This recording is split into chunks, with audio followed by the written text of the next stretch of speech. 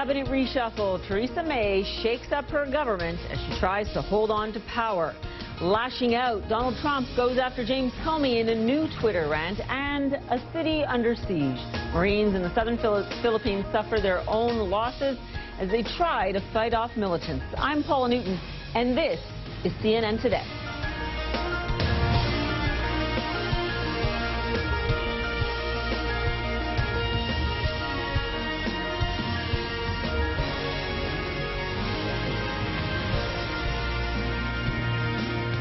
And welcome to everyone. The British Prime Minister's future is hanging in the balance, but she worked to steady it Sunday with a modest cabinet shuffle. Theresa May plans to meet with her Parliament members on Monday and with the French president on Tuesday. Mrs. May hopes a Conservative Northern Ireland party will agree to help prop up her government. Now, since last week's bungled election wiped out her party's majority, she's still working on it. And while many around Mrs. May say she is losing her grip on power, the PM says she's focused to the job at hand.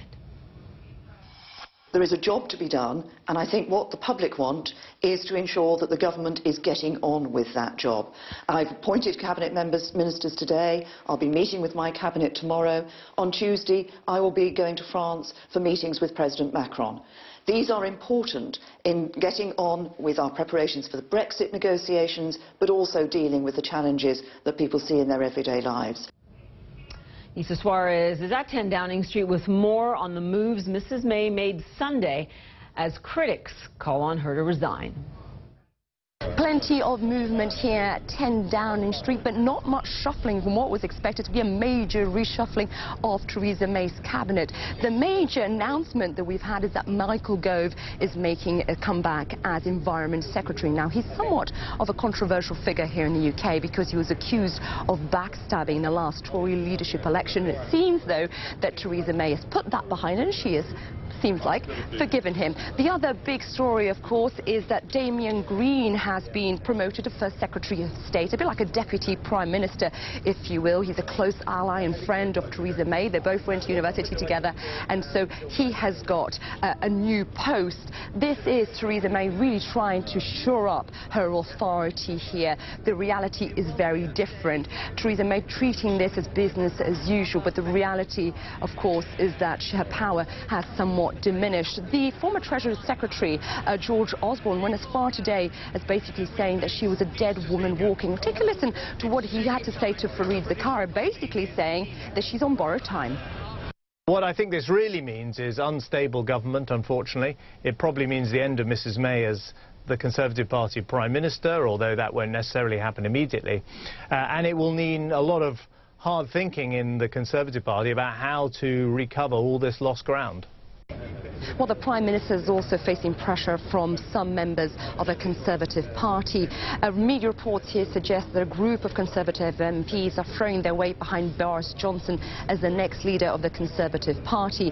But overwhelmingly, the majority of Conservative MPs said there is no appetite right now for a leadership contest. Theresa May is also facing pressure from the leader of the opposition, Jeremy Corbyn, if you remember, did so well last week. He told British media that he still can be Prime Minister, even if it's just a minority government. So clearly he's putting his ducks in a row because he says she lacks all sorts of credibility. But Theresa May has really her work cut out, and you can imagine her in-tray is is pretty much stacking up.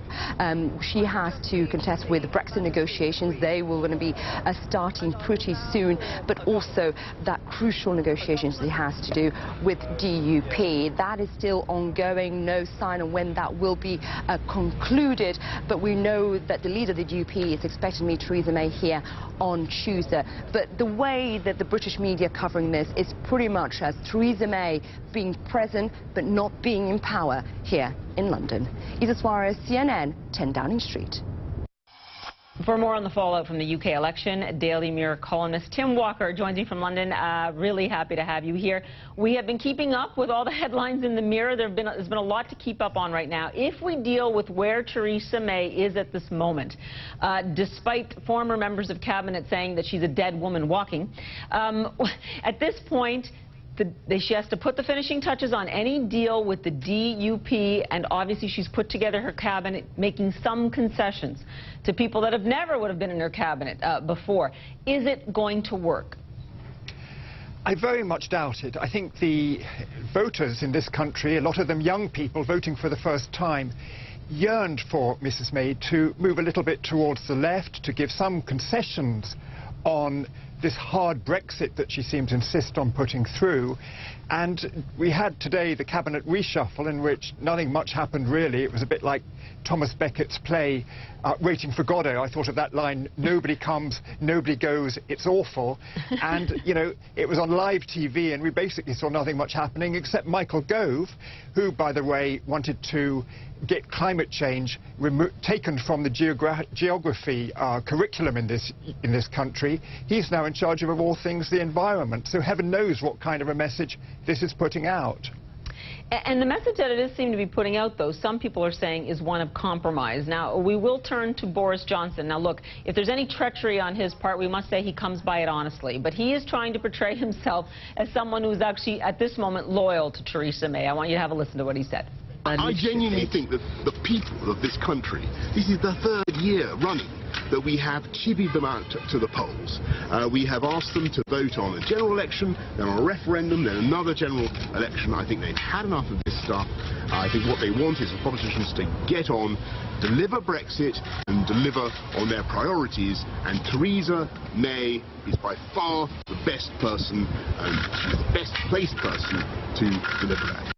Well, I think he obviously was very unhappy with what Boris Johnson said. Boris Johnson, best known in this country at the moment as the man who promised £350 million extra a week for the NHS, whereas in fact it's clear now that the Brexit that is going to actually take place is actually going to impoverish the NHS enormously and will probably make recruitment very difficult for the NHS because so many staff come from abroad. The Mail on Sunday, a paper, by the way, where Boris Johnson's sister Rachel works, a paper you would imagine knows a little bit about what's going on in Boris Johnson's head, it revealed this morning that Boris Johnson was going to run for the leadership. It's go, go, go, apparently. A close aide to Boris Johnson said, you know, in the wake of Theresa May's misfortunes. Clearly he had to deny it because it was obviously people were horrified that Boris Johnson, possibly one of the most discredited politicians we have in this country, was even considering running to be Prime Minister, because it would be a terrible response really to the views of the electorate, which were made very clear that we didn't want a hard Brexit, that young people felt neglected, and that there was a general sense that the government should move away from the hard right and head a little bit more to the centre ground. But also in terms of Jeremy Corbyn, all of this intrigue in the Tory party, what is Jeremy Corbyn getting all of this? I mean, it's extraordinary. As many people have commented, he's a person who lost the election acting like he's won. Well, you see, he did increase the number of seats that Labour has. People had very low expectations for Jeremy Corbyn, but in the event, he actually did a lot better than expected. However, I think maybe this praise for him is a little bit overdone. The reality is he should have won this election by a landslide. It wasn't so much that people loved Jeremy, it was more that they hated Theresa May. I mean, I was one of the few commentators in this country to say that I expected there to be a surprising result in this election, not least because I live in a constituency called Kensington and Chelsea, which has always voted Conservative. It's the most blue-blooded constituency, or at least it used to be seen, in this country. But all the old Tory blue rinses, the old Conservative matriarchs, I knew just by talking to them, they hated Theresa May. They did not want a hard Brexit. They didn't like seeing the value of their investments, the pound in their pocket, if you like, collapsing in value as a result of this ludicrous policy. Tim, thanks so much. Really appreciate it. Thank you.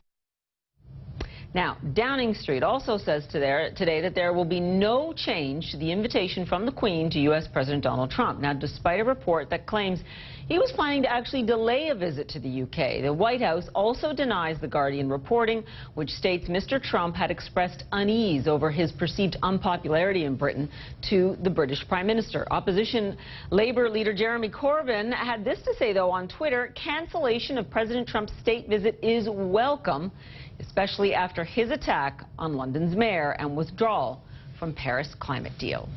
Donald Trump, of course, also taking to Twitter, where he lashed out at fired FBI Director James Comey. Now, the U.S. president tweeted this: "I believe the James Comey leaks will be far more prevalent than anyone ever thought possible. Quote, totally illegal, question mark, very cowardly, exclamation mark." I want to remind everyone the punctuation is very important, not the least it's important in legal terms. Now, Mr. Trump, referring to Comey's testimony there, that he asked a friend to give a memo of conversations with the president to a reporter, thereby leaking them.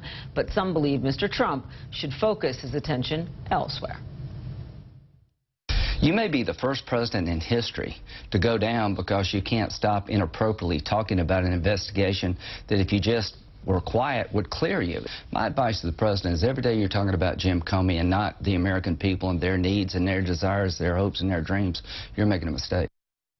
Yeah, many Republicans would agree with that. And just 1 week after Comey testified before lawmakers, U.S. Attorney General Jeff Sessions may do the same thing. Now, he's expected to answer questions before the Senate Intelligence Committee on Tuesday, which is looking into contacts between Trump campaign officials and Russia. We want to bring in our Athena Jones, our White House correspondent. She is traveling with the president in New Jersey.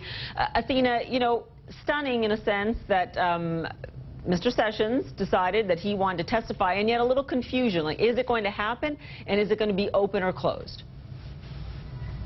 Well, those are the questions still, Paula. On Sunday afternoon, we haven't heard final word from the Senate Intelligence Committee about whether he's going to be able to testify on Tuesday and whether it will be open to the public or a closed session. We do know that investigators on Capitol Hill have a lot of questions for the Attorney General. We'll see how soon they get to ask him those questions. But among those questions are about his involvement in the firing of the FBI Director, Jim Comey. Comey has said that he believes he was fired because of his handling of the Russia investigation. Sessions, you'll remember, was supposed to have recused himself from the Russia investigation. It's also likely they want to talk to him about another thing that Comey said in his hearing and in his memos, which is that Sessions was one of the people who was lingering in the Oval Office after the president called for the room to be cleared so he could have a private conversation with Comey. It was that conversation that Comey says during which the president said, asked him to, or he said he hoped he would let the investigation into his former national security advisor, Michael Flynn, go. We could also see them ask Sessions about this possible third undisclosed meeting that Sessions may have had with Russia's ambassador, Sergei Kislyak. Comey referred to this obliquely during his open session testimony last week, but then in a closed private session with the Senate Intelligence Committee, he explained that this is exactly what he had been referring to, this idea that Sessions may have had yet another meeting with Russia's ambassador. So there are certainly a lot of questions that investigators have for Sessions, but the question mark here is when exactly they'll be able to ask him those questions. Yeah, a lot of questions, a lot of fallout. We're still following, Athena, and also that issue of tapes. You know, first brought up by the president himself. Are there tapes or aren't there tapes, and when are we going to learn for sure?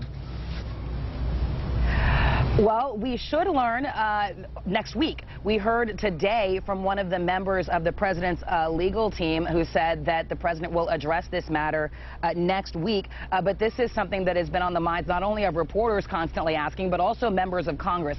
Listen to what Democratic Senator Dianne Feinstein and GOP Senator Susan Collins had to say about this today on State of the Union. He should voluntarily turn them over not only to the Senate Intelligence Committee, but to the special counsel. So I don't think a subpoena should be necessary, and I don't understand why the president just doesn't clear this matter up once and for all. There were no witnesses. If there are tapes, please, and the president's equivocal on this, bring those tapes forward. So there's a lot of interest, of course, in any potential recordings that may exist. I should highlight, though, that Jay Sekulow, the president's lawyer, did say that the question of whether there are recordings will be answered next week, but that doesn't mean the question of whether they would hand over those recordings to congressional investigators will be answered next week. So the mystery continues. Yeah, Paula. and the plot thickens. Wow, that is another incredible footnote. Athena, thanks for following all this. Appreciate it. Yeah, and as this debate continues in Washington over the fallout from Comey's testimony, we wanted to take the pulse of voters elsewhere in the country. And this is going to be really interesting for you to hear. What did they think of the hearings and Comey's accusation that the president is a liar? Our Gary Tuchman spoke to a panel of voters from Ohio, a state that Mr. Trump won. First thing I want to ask you, it is a crime when you testify before Congress to lie. That is perjury. You can go to prison for it. Raise your hand if you believe James Comey lied at all. 4 of you believe he lied. Yep. Raise your hand. He says that Donald Trump, quote, told lies plain and simple. Raise your hand if you believe Donald Trump has lied at all about the situation. None of you believe that. For those of you who did not raise your hands, if neither person lied, how could that be possible? They tell different things. Who didn't raise their hand? Why do you think if nobody lied, how could that have happened? Well, first of all, things can be distorted and appear like lies. And I think maybe the media might have distorted some things, and the media. Now we're not getting both sides. Now, you raised your hand. Do you think Mr. Comey should go to jail? I think that my impression of Comey at the beginning of this was that he was kind of a L.A. Ness kind of guy, the way he went out there, Martha Stewart. But especially with his testimony today, he's more like an Ian Fleming, where he wants to be the next novelist. A lot of things that he came up with seemed like he's more inclined to fiction. One of the things he testified about, he said he was in a room with President Trump. President Trump told his attorney general and his son-in-law to get out. And he says President Trump told him he hoped he would let it go regarding the Flynn investigation. My question for you, a lot of people are arguing hope. That means he didn't order him. But if your superior, your boss, or when you're little, if your parent says they hope you do something, isn't that an imperative that you do it? Or is that not necessarily an imperative? He's been manipulated by the Clintons, too, when Lynch told him to overlook the meeting with... Right, let me just tell you, though, Hillary Clinton right now is not president. I'm talking about this situation. Right. So when he is told Comey... what he says. So you don't think that Comey's telling the truth about that? Right. What do you think? I think Mr. Comey should have said something at that time. Should have said something to who? To Mr. Trump? Mr. Trump. What should he have said to Mr. Trump? That I cannot do that. I have to go on with investigations, etc. And Mr. Be honest. We have to do it. And he did not do it. I was never asked why I didn't think he was being truthful, but I believe he didn't adequately explain why he couldn't just tell Trump that this is inappropriate, or tell the chief of staff or DOJ to tell Trump. He continued on with that, and he couldn't adequately explain that. It's like, I feel the whole thing was wrapped around this. Mr. Comey says he believes he was fired because of the Russia investigation. Interestingly, Donald Trump has said, I fired him because of Russia. Is there a problem with that? No.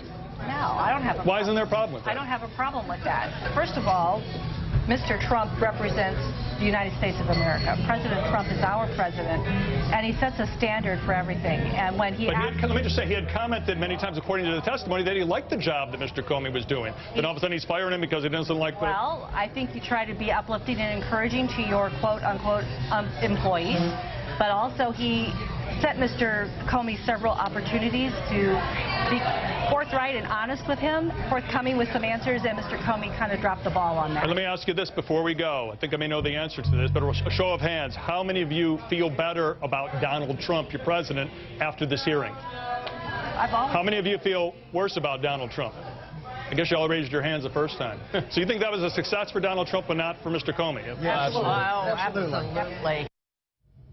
Interesting, isn't it? And it proves that after the hearings, people pretty much maintained the opinions that they had going into that hearing. Now, off to France. France's new president, Emmanuel Macron, is enjoying what appears to be another stunning victory. Now, his party is on course to win more than 400 seats in the lower house in the first round of parliamentary elections.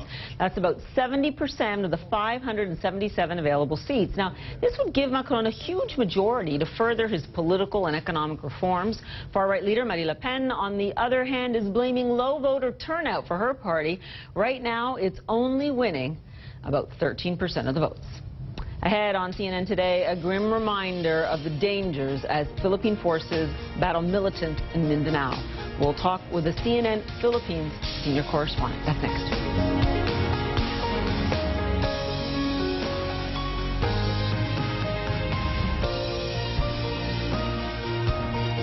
new Inside the Middle East. Join Becky Anderson and meet the people shaping culture across the region. This month, exploring Beirut with the modern face of Arabic music, Yasmin Hamdan. This is where I started, where I get my vitamins, where I get my inspiration. And we're on the set of her new music videos. Inside the Middle East, Wednesday on CNN, in association with MISC. CNN Supercharged. Plug into the first ever all-electric racing series, Formula E. Go behind the scenes with Nikki Shields in the cities hosting the E-Prix action. Meet the drivers racing through downtown street circuits across the globe. And check out the technology driving us all towards a greener future. CNN Supercharged. Saturday on CNN in association with DHL. What defines cutting-edge investments in today's global real estate market? Host John Defterios in 1 Square Meter gives you a rare peek behind the trendiest places, the best developments, and unique projects around the world. From San Francisco to Shanghai, 1 Square Meter seeks out the most interesting places and takes an inside look at international properties. 1 Square Meter, Tuesday in Connect the World with Becky Anderson, in association with MR. All new African Voices.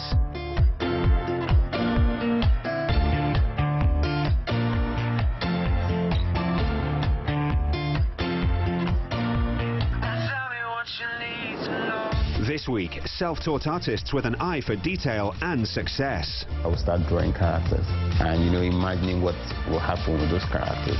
And that's how it started. African Voices. Today on CNN, in association with Glow. Philippine forces say they believe they've killed the leaders of an ISIS-linked group on the island of Mindanao. Now, they say there are strong indications that brothers Omar and Abdullah Maute were killed in a gunfight in Marawi.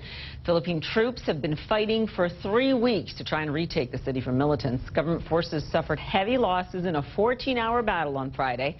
13 Marines were killed, 40 wounded. David Santos is a senior correspondent for CNN Philippines, and he joins us now from Iligan City, and it's not far from Marawi. So I want to ask you right off the bat here, it seems that the president has put even a deadline on this, saying that, look, we will retake the city in about a week by Independence Day. I mean, what is your assessment about how the fighting is going so far? Well, Paula, the Philippine Armed Forces is now making a clarification that the June 12 deadline was more of a projection than an assurance it can end the crisis in Marawi City. Well, it's been 3 weeks since violence broke out in Marawi. Close to 270 people are dead, 58 are government troopers, more than 200,000 people displaced from their homes. So the fighting is concentrated in at least 3 villages in the heart of Marawi City. Ground commanders describe it as very intense and brutal close quarters combat. Fighting is block by block, house by house, building by building. Maute fighters apparently have the terrain advantage since they are strategically positioned in fortified structures, while snipers use mosque towers to fire on government forces. Now, there's also the risk of civilian casualties since a still undetermined number of residents are still trapped in the war zone. Clearly, as we speak, Paula, there's still no definite end in sight to this violence in Marawi City. Yeah, David, I will clarify. I made a mistake. Independence Day is today in the Philippines, is it not? And the military had actually promised that. And it's interesting that you point out, obviously, the civilian casualties, which gets more to the point about how long this is going to go on. A lot of confusion, too, by the president in terms of what involvement the U.S. has had and is going to have in this battle going forward. What can you tell us? Well, Philippine defense officials insist whatever help the U.S. government providing now is purely limited to technical assistance. This is provided for by the Mutual Defense Treaty, which has been in effect for close to 7 decades now. Now, Regional Military Commander Carlito Galvez says there are no American boots on the ground. The Philippine Constitution prohibits foreign forces in engaging in direct combat here. Now, technical assistance come in the form of the use of spy planes, as well as the use of precision-guided ammunitions for airstrikes and bombing runs on enemy target. Now, Philippine Armed Forces Chief Eduardo Año telling reporters here on Sunday that those behind the attack on Marawi appears to have a direct link to ISIS leader Abu Bakr al-Baghdadi. Now, President Duterte also on Sunday attributing the Marawi violence to Baghdadi, who he says, and we quote, ordered the conduct of terroristic activities here in the Philippines. Paula. Yeah, so interesting that he made that direct link to the leader of ISIS, and we'll continue to watch this. David, thank you so much for being with us. Really appreciate it as we continue to follow that developing story. Now, Iran is sending food aid to Qatar to ease the pain of its isolation from Gulf Arab neighbors. Iran Air has shipped vegetables and other food items on at least 4 flights. It says it will continue doing so. 9 nations, including Saudi Arabia, Bahrain, and the UAE, have cut ties with Qatar, accusing it of supporting terrorism and destabilizing the entire region. Now, under normal circumstances, Qatar imports 80% of its food from Gulf Arab nations. Now, the diplomatic isolation is also taking an emotional toll on residents of the emirate. It could tear some Qataris away from their loved ones. Jumana Karatse has the story.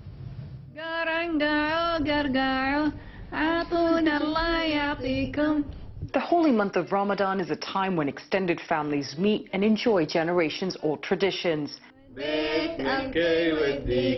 But the political crisis in the Gulf is threatening to tear this family apart. Dr. Wafa Al-Yazidi is a Qatari single mother. Her children are Bahraini citizens. In Gulf countries, children take the citizenship of their father. And when Bahrain, along with other countries, severed ties with Qatar this month, it ordered its nationals to leave Qatar immediately. I am in a risk of losing my children. What I believe it's my dream all my life, to raise them around me and to get married from around me and to be happy all that day. Now I may lose my children any minute. The situation is uncertain, but they believe that if they defy this order, Al-Yazidi's children would lose their Bahraini passports, leaving them stateless. My mom raised us by herself. It's tough, especially because she's a single mother, but that made us closer. And now, after 21 years, to decide us to pull us apart based on the passport that we have, I mean, families are beyond passports. It makes no sense to separate them based on what your passport are. I mean, at the end, we're all humans, aren't we? I've been raised all my life in Qatar. I've lived with my mother. I've gone to Bahrain 4 times, and it was just to visit family. And now I don't have any family that's worth visiting in Bahrain. I wouldn't classify myself as a Bahraini because, you know, there's an English saying, it says, your home is where your heart is, and my heart is in this place. For Rashid, who is an aeronautical engineer, and Al-Anud, who's studying medicine at a branch of an Ivy League university in Doha, this is not just about being separated from their mother. My point of view right now is my education and to further develop myself, and it's only that. And that's what's really important to me. And this country has given me everything to do that. And then they say, go back to the country that holds your 48 pages of a document. It's absurd. According to Qatari government figures, nearly 6,500 Qatari citizens are married to Emiratis, Saudis, or Bahrainis. It's not right. I mean, children should never be separated from their parents, especially by force. I don't understand it. I mean, especially with like a region that has multiple families from different countries, it makes no sense. I never think that it will be happening in our country and in the Gulf region. By who? By countries who they are as brothers and sisters and neighbors who they live all their life with us. Why? No one knows how or when this crisis will end, leaving thousands of families like this one living in limbo. Jumana Karatse, CNN, Doha. Coming up, the British Prime Minister is banking on a Northern Ireland party to help her get votes through. Why many people from within her own party are against a deal with the DUP. All new Inside Africa. Unlocking the mysteries behind the continent you thought you knew.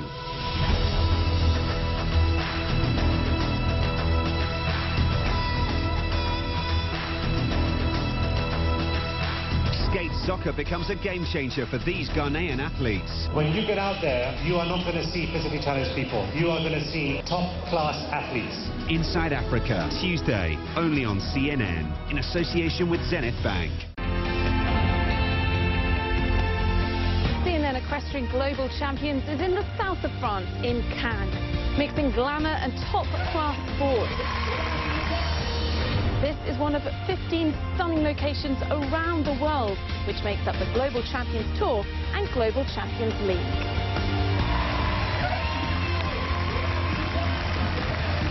CNN Equestrian Global Champions, Friday on CNN.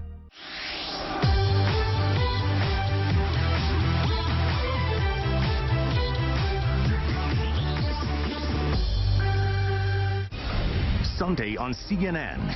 Get a jump on the U.S. political scene with Inside Politics. The Republican president threatened to oppose members of his own party. Then State of the Union with Jake Tapper. Should President Trump apologize to President Obama and to the American people? Fareed Zakaria GPS. We are living through a sea change in politics. And Connect the World with Becky Anderson. With respect, sir, let me just stop you there for one moment. That is not the government. Sunday on CNN. It's taken 10 years. The business traveller is back. Lagos, Nigeria.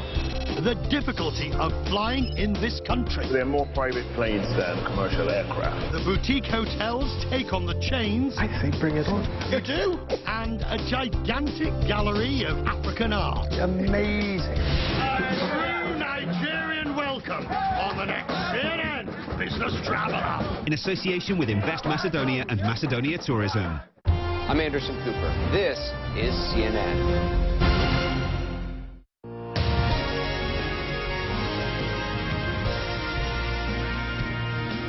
Hello and welcome to CNN Today. I'm Paula Newton. We want to get straight to our top story. As shoppers in Qatar stuck up during a blockade from the country's biggest suppliers, Iran is sending help. Cargo flights from Iran are delivering vegetables and other food items to Qatar. 9 nations have cut ties with the emirate, accusing it of supporting terrorism. It appears French voters are overwhelmingly backing President Emmanuel Macron's new political party. BFM TV is projecting Macron's party will win a majority, taking more than 400 of the 577 seats in the lower house during the first round of parliamentary elections. The second round is next Sunday. The British Prime Minister plans to meet with her cabinet Monday after a reshuffle. Theresa May told Sky News she picked ministers who, in her words, reflect the wealth of talent and experience across the Conservative Party. She's working to cobble together a government following last week's disastrous election results. Mrs. May hopes a Northern Ireland Conservative Party will agree to help prop up her government, but as Nick Robertson reports, much of the UK may take issue with the DUP's social policies. Elections barely over, the DUP, or Democratic Unionist Party, Northern Ireland's most powerful Protestant party, is already in talks with Theresa May's Conservatives. This is DUP heartland territory, and the writing on the wall sums up the thinking. The Ulster Northern Ireland conflict is about nationality. This we shall maintain. They are proud to be British. The Union Jack is at the centre there, fiercely loyal to the Crown, and they're ready to fight for it. Not all Unionists are as strident as the murals paint. Here, people wanted to vote Unionist. Reverend Mervyn Gibson is a moderate Unionist, knows DUP policy well, sees the May alliance as good for his community. Yep, that's exactly right. And I think it's very simple. Both parties are committed to the United Kingdom, and I think any cooperation between them will be good for the United Kingdom. Across town, in the Catholic or nationalist community that aspires to Irish unity, the expectation the DUP are a political outlier that will cause May problems. They're against an Irish Language Act. They're against marriage equality for gay and lesbian couples. In this city, miles of peace wall divide Protestant Unionist and Catholic Nationalist. 3 decades of sectarian conflict ended 20 years ago. Still, distrust runs deep. And where that trust is bridged, at Northern Ireland's power-sharing government Stormont, suspended earlier this year, the impact of Theresa May's DUP agreement could hit hardest. The power-sharing government here collapsed amid acrimony over hundreds of millions of dollars committed to a green energy scheme managed by the DUP, and claims by Sinn Féin of inequality in here. Negotiations to restart need May's neutral mediation, and now she'll be perceived as deeply in the DUP corner. We have never seen the British government as being neutral or being impartial or being a referee. You know, sometimes they present themselves as carrying the white man's burden. You know, they are players. The unionist parties are committed to seeing the Assembly back up and running. I think there are other parties who want to play politics, particularly Sinn Féin. Far from securing a strong future, Prime Minister May's reliance on the DUP could be saddling her with yet more problems. Northern Ireland's uneasy peace. Nick Robertson, CNN, Belfast, Northern Ireland. You're watching CNN Today, and we will be right back with more news.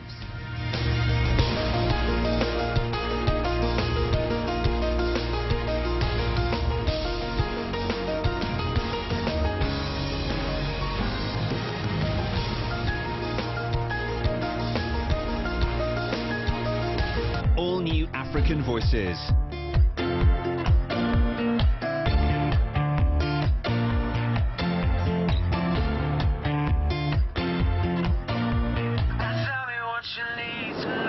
This week, self-taught artists with an eye for detail and success. I would start drawing characters and, you know, imagining what will happen with those characters. And that's how it started. African Voices. Today on CNN, in association with Glow.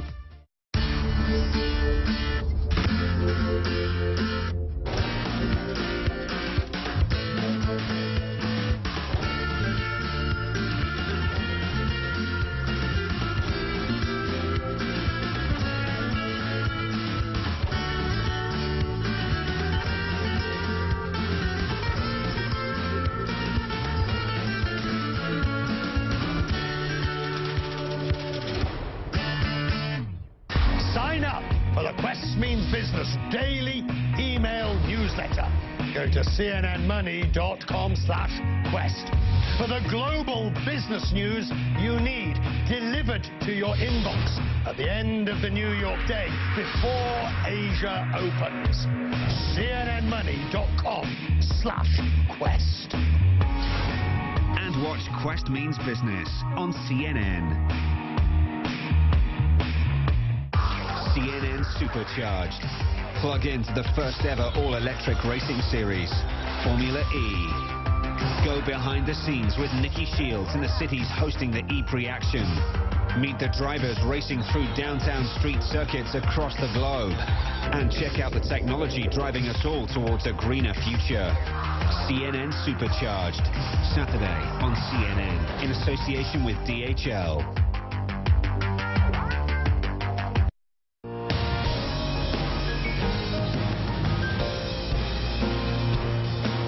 Hong Kong is bracing for a soggy week, unfortunately, as a tropical storm approaches. Alison Chinchar has what you need to know. How bad is it going to be, Alison? It depends on where exactly on China's coast you are. The coastal regions are likely going to pick up some of the stronger winds from this. And here's a look at Tropical Storm Merbok. Again, right now winds about 65 kilometers per hour. They are gusting up to around 85 kilometers per hour. Movement is to the north-northwest about 26 kilometers per hour. So it's got a pretty good amount of forward speed to it, but it doesn't have much time until it actually makes landfall. Again, we're expecting it within the next 24 hours, but before then, you'll start to even pick up some of the impacts from some of the outer bands of the storm. So again, the winds are going to quickly increase, as are the rain bands, bringing down some pretty torrential downpours at times. Then once it becomes inland, it starts to weaken very quickly. In fact, by the time it really begins to make its exit back out to water, it's really likely just going to be a remnant low at that point, and that's only about 48 hours from now. So again, this is all going going to take place pretty quickly, going from a pretty intense tropical storm to pretty much nothing in about 48 to 72 hours from now. They do have blue warnings out along the Guangdong region, right through there. Just to the east of Hong Kong is where we expect the main center point to make landfall, but that doesn't mean that Hong Kong is in the clear. Again, you're going to have some of those heavier bands around the side of it. Now, this is officially the second storm of the year so far. Here's a look at the winds as they begin to cross over. Right at landfall, right along the coastal regions, you could be looking at, say, around 150 kilometers per hour, maybe even perhaps slightly higher than that, especially along the eastern section of the storm. But again, once we get into that landfall, once it's over land, it's going to decrease pretty quickly. Now, this is also going to line up with that stationary front that's been pretty much hovering here for weeks. That's going to exacerbate a lot of the rain that's going to be here. So you'll notice some pretty intense rainfall totals, especially along the coast. Widespread. We're talking 50 to 100 millimeters of rain, but there will be some areas that could pick up, say, as much as 150 to even 200 millimeters of rain. Here's that stationary front we talked about, bringing a lot of those plum rains to the region, and adding that tropical moisture into it is what's going to help to increase a lot of that rain to the region. So again, you've got the concern for very strong winds, but you also have the concern for flooding potential due to the amount of rain. Yeah, and it's interesting, you have to watch the kickback at the end, right? I mean, all of that water, that is a lot of water. Allison, thanks so much for keeping track of it for us. Appreciate it. Now, the Taliban have claimed responsibility for a deadly attack on U.S. soldiers. It happened in eastern Afghanistan on Saturday. Our Diane Gallagher has more on what was apparently an insider attack. The Afghan Taliban is claiming responsibility for this attack, but there's no independent confirmation as of yet. Now, it is important to note that this area where this happened is an ISIS stronghold. The Pentagon said that 3 U.S. soldiers were killed. 1 was injured. That injured soldier has been evacuated for medical care. And one U.S. official said that a member of an Afghan security forces opened fire on the soldiers during a joint U.S.-Afghan operation. Vice President Mike Pence, speaking in Wisconsin Saturday, asked people to pray for the families of the soldiers who were killed. On my way here, I was informed that U.S. service members were killed and wounded in an attack in Afghanistan. The President and I have been briefed. The details of this attack will be forthcoming. But suffice it to say, when heroes fall, Americans grieve, and our thoughts and prayers are with the families of these American heroes. Now, this happened in the Achin district. It's an ISIS stronghold near the border of Pakistan, and it's where the U.S. and Afghan troops have been carrying out a months-long offensive against the terror group's local affiliate, ISIS-K. It's also where the U.S. dropped what is known as the mother of all bombs back in April. Now, during that same month, 3 U.S. soldiers were killed in 2 different incidents there. 2 Army Rangers killed during a U.S.-Afghan forces joint raid, and earlier that month, an Army Special Forces soldier was killed fighting ISIS-K. U.S. officials believe that ISIS has somewhere between 600 and 800 fighters in Afghanistan. About 8,400 U.S. troops are there now. Diane Gallagher, CNN, Washington. And we leave you with multiple locations around the world where many people have been gearing up for Gay Pride Week. Now, dozens of marches are planned across the United States, including this Equality March for Unity and Pride, which took place in Washington, D.C. on Sunday. Gay rights activists say they wanted to air their grievances to the Trump administration regarding recent decisions involving the LGBT community and promises not met from his campaign. Well, thanks for watching us here. I'm Paula Newton. World Sport with Patrick Snell is up next, but I will be back in 15 minutes with a lot more news on CNN Today.